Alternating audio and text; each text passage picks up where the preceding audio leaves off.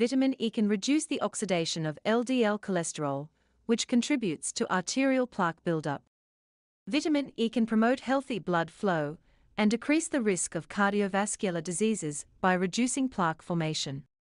Besides, vitamin E impacts peripheral neuropathy positively, a condition often associated with reduced blood flow in the feet and legs.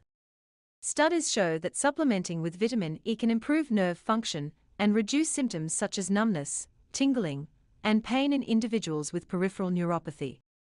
This potent antioxidant can also enhance nitric oxide production, leading to vasodilation and improved circulation throughout the body. Incorporating foods rich in vitamin E, such as salmon, trout, mango, almond, and sunflower seeds, or considering supplementation, could be a simple yet effective step towards optimizing your circulatory health and promoting vitality from head to toe.